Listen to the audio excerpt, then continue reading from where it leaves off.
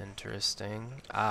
Okay, there's something else we need to do as well, which is adjusting for the camera limits. So we'll go do that. Now, if we change our constantly block to post constantly, this will execute after the constantly loop executes, and our camera limit is actually happening inside the constantly loop. So all of this stuff will happen after the camera is positioned. So change it to post constantly, test it out now, and it'll look a lot better.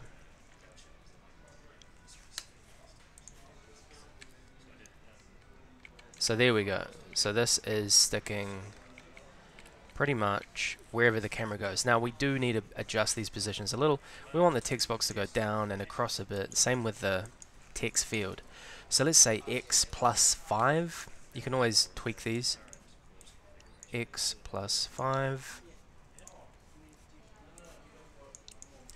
And we want it to go down, so let's say y plus, let's try plus 340. Same thing for positioning the text field.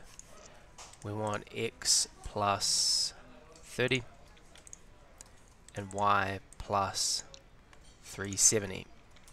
These are numbers that I found look good. And there we go. This is my story. Now, why does it say that? Well, let's go have a look. This is my story. We'll right click on here, check the object behavior. What do we want this to say? Make sure you collect all the coins.